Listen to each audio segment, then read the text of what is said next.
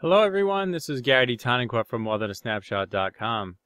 In today's video, I wanted to talk about updating to Photoshop CC 2015.5, which is a totally new version of Photoshop. So there's a couple things you got to be aware of when you update. Number one, when you go to your Creative Cloud to do the update, you want to do these two steps first of all so that you don't lose your plugins.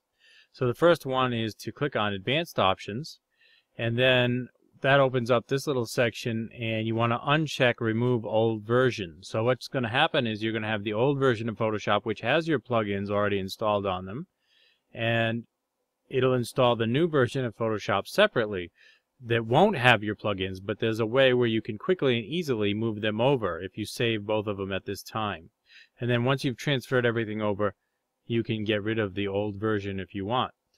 So that's the first step. When you install it, make sure you uncheck this box so that you save the old version.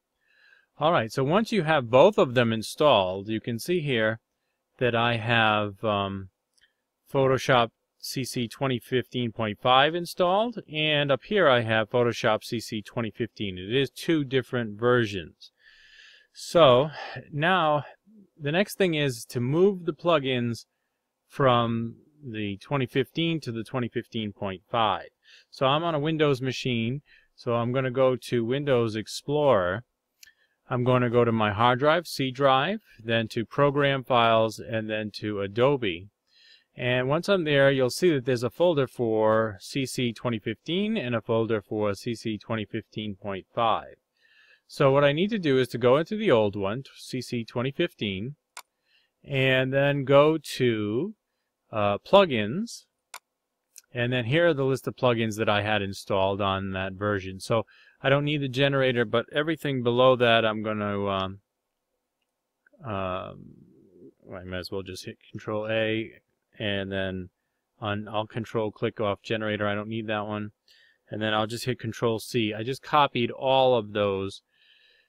Then all I have to do is come back to Adobe, go to 2015.5, and then go to Plugins, and then I've already done it here, but then I would right click on it and then paste, and that's how it put all of my plugins in there. So I had some on one, I had some Mystical Generator, I had a few different plugins there that it moved over. Alright, I noticed I didn't have to do anything special for my fonts or my brushes. They seem to automatically come over. I don't know if that's true, but I didn't do anything special, and they are there, so I don't have to do anything with that. Actions, I did have a couple of actions that I wanted to make sure I got, so I'm not sure if I needed to do this, but I did this just in case. If you want to move your actions, you just come to the same place, the old Adobe Photoshop CC 2015, and then go to Presets, and then to Actions, and then just copy these, and then go again back to CC 2015, and then to Presets, and then to Actions, and then paste them in here. And when I was done, when I opened up the full version, now I have all of my actions. I have under Filters all of the plugins that I had.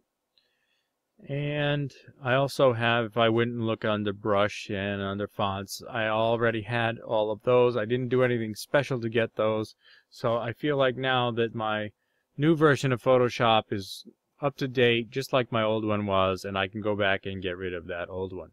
And I think this is a worthwhile update, so give Photoshop 2015.5, I can't say that, Photoshop 2015.5, give it a try, and let me know what you think.